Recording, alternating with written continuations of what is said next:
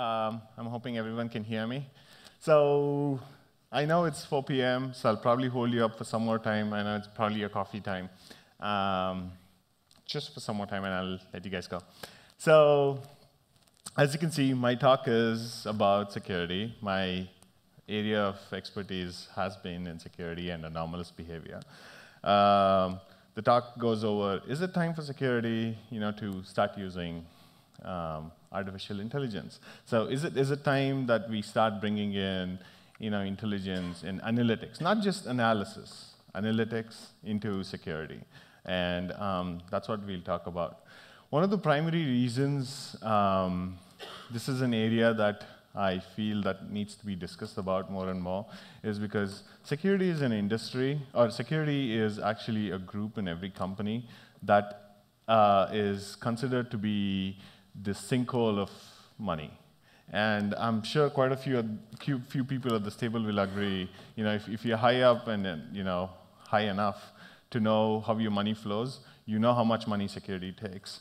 And most of the times, it doesn't do any good. It just protects you. And when things go wrong, you can't blame the security team. You just have to give up. And that's where it's almost always considered a sinkhole. So anyway, let me go ahead. So in general, I'll just be discussing about the differences between analysis, analytics, and where AI sits, complexities in cybersecurity. What are the problems that we're facing right now? Some interesting, colorful examples, and how you could introduce ML and advanced analytics. So basically, the difference between analysis, analytics, and AI. So security as a field has always adopted analysis. So there is no dearth of analysis, by the way, in the field of security. There are tons of researchers with tons of data sitting on it for years. Now, that's where the problem is, the years.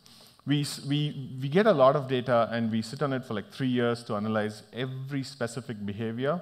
And by the time we have actually figured out every specific behavior, the attack vector has changed. So there's no point in using what we've already designed now. And the biggest problem with that is the zero-day vectors. I think, so zero-day vectors are basically the kind of vectors that attackers use, which they have designed probably a few days ago, or a limited number of people actually know about it. And it's not seen the world. And these are the kind of vectors that, when I say vectors, I actually mean methods of attack, methods of breaking into your corporate environment. That's what zero-day vectors are. So because of that, you always have trouble. And analysis is fine. We tend to understand a lot. But how do we put that analysis into production? How do we start predicting that there is a certain kind of attack that's going to happen?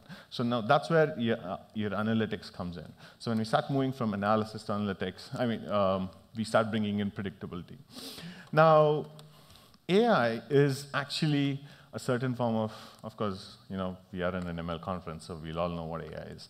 At least I hope so. So AI is basically, bringing in intelligence with your analytics. It's like saying, okay, there is a certain kind of thing that's happening in the security infrastructure. We need to change our strategy, and we need to change our strategy instantly. And that's where you bring in your intelligence in this specific case. So the AI here in the security space might be very different than how it is in another space. But here it's more to do with acting on your feet than bringing in more intelligence. It's more about the speed at which you act rather than how much of intelligence do you pour in for any kind of an execution. So why does so much of complexity exist in the field of cybersecurity? Some of the things are complex protocols. Now, I'm sure anyone who's taken a class of networks or a class of TCP/IP kind of understands how much of information actually goes into a protocol. We've got 7 layers, till the application layer. Each layer has its own interesting things. Thank God for Apple Talk and all of them to have disappeared right now. We just live on TCP/IP, so that's a good thing. So you have a complex set of protocols to work with. You need to understand how each protocol actually packs data. You need to understand how it can be exploited. You need to understand how things are vulnerable in each of these protocols. So that's your first space. So that's where the complexity actually begins. And now, added to that, data is cheap, storage is cheap. Collection of this has become a big mess. A lot of us, in the enterprise networks have started to use Splunk. Splunk is actually one of the platforms, you use to analyze data. But most of it actually goes through rule systems in Splunk. And rule systems almost always have a limited scope in how you utilize it. So there is massive amounts of data from all your systems as well. Let's say you have a corporate laptop or a corporate phone, your network devices, your routers, your gateways. All these devices are actually sending in information to many different collection points where you're assimilating data. Now, if you've been a system admin, and I'm telling from a point where I have been a system admin for a university, for a department in a university, not a university. So it becomes really difficult to bring in all this data, process it, actually make sense out of it. Actually make sense out of it. And that's a big issue. So where we are right now is we're collecting a lot of information, but we're not at a point where we can actually process all this information and go ahead and make some sense out of it. And the attack asymmetry. Now, let's say I were to be a hacker, okay? And I control tons of botnets. So I have compromised about 300,000 systems or about 1 million systems across the world. And I've compromised all of this, and I am literally one guy who can send the command to all of these machines and make sure, like how it happened last week, an entire, dying DNS network is actually brought down. So it's that easy. It's not like physical warfare where you have 100 people fighting another 100 people. No, it's literally one person sitting in the basement and can fire off an attack that brings down a lot of critical infrastructure. And the bigger problems with this, of course, once we go on a tangent is how do we restore critical infrastructure? DNS, as I said earlier, the protocol that was actually attacked last week is a critical infrastructure for all of us to use. And so that's one problem. The next one is the attack surface itself is very distributed. Your attacks could be coming in from Asia, from different parts of Europe, from South America, from different parts of the world. There have been some amount of work that has been done to prevent the distributed kind of attack. So there is something called as CDNs, which people use. Basically, it's like content delivery network, which are very specific to ASs. ASs are autonomous systems, which limit traffic in a certain zone. And CDNs actually localize the traffic. So if you're in a certain AS network, and let's say you're looking for CNN.com, the request actually goes to the local CDN, which is in your AS, not to an AS that's outside. So this is one of the ways in which people have prevented, systems actually prevent a distributed attack. But due to protocol requirements, there are ways that you can circumvent this. There are ways you can still focus the attack on specific machines, and you can actually bring that down. So these are some of the very, very elementary complexities that actually come up in the field of cybersecurity. Of course, there are a lot more. These are the ones that I would say actually precipitate, when you look at the field as a whole. So what happens when we get attacked? One of the first things, I think, so I spoke to a lot of people, who have come to this conference. Most of them are from banks, from telecommunication networks, from insurance agencies, and things like that. And we all have seen that one of the things that we hold, dearer than life is PII of all our users. And the kind of trouble that we can get into if any of this personally identifiable information is lost is you don't even want to imagine that. It's that bad. So that's our biggest problem. As any of these agencies start to hold personal information, you don't want to be in a zone where, or in a space where you're in trouble, because you've lost this information. Banks, corporations, governments, they routinely hold PII, and systems tend to get old. You don't update your security model. You don't update how you store your data. You don't tokenize your data.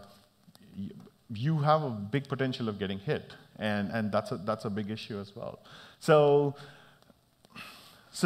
PII, as I say, is one of the big issues that we all face. Some of the examples of the attacks that we've seen. I'm sure you guys must have known about the OPM attack, which is the federal government organization which manages all personal information for all federal employees. Now the interesting thing is you would say, oh, what's lost out there?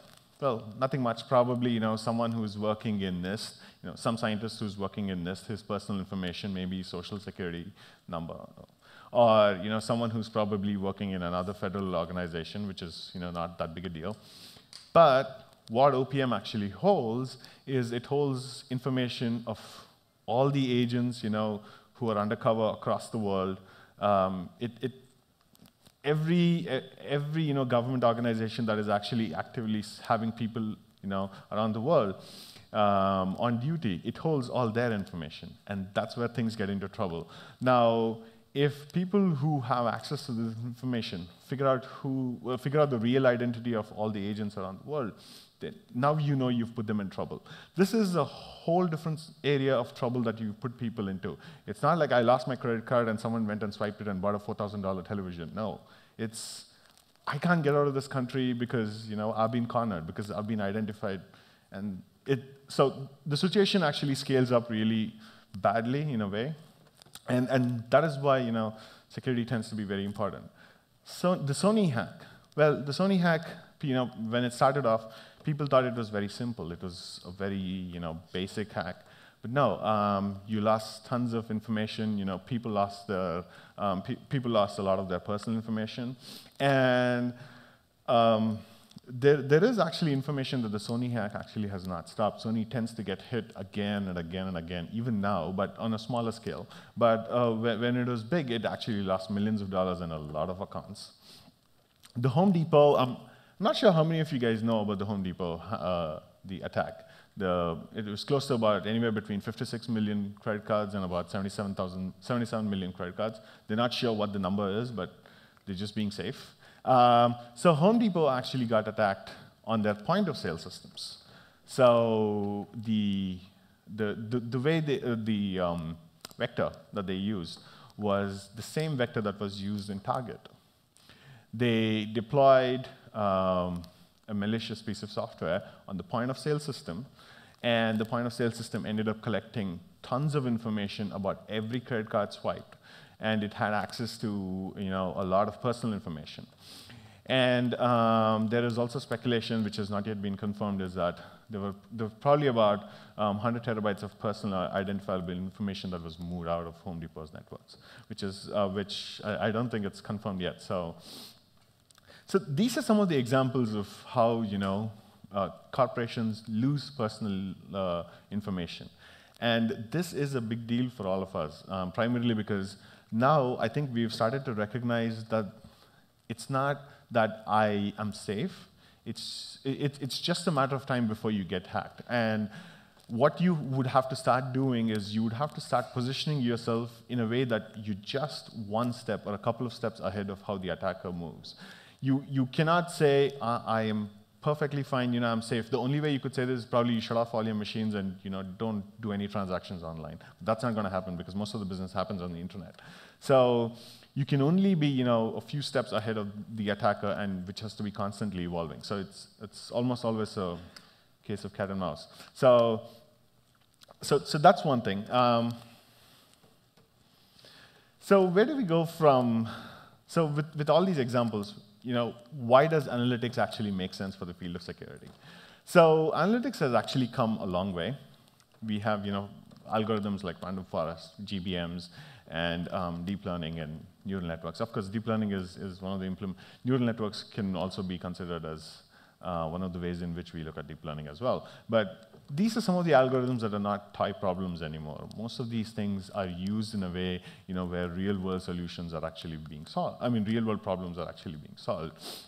I think Sri probably briefly spoke earlier today, where he would hope that there will be a time when we can start solving problems like cancer using machine learning.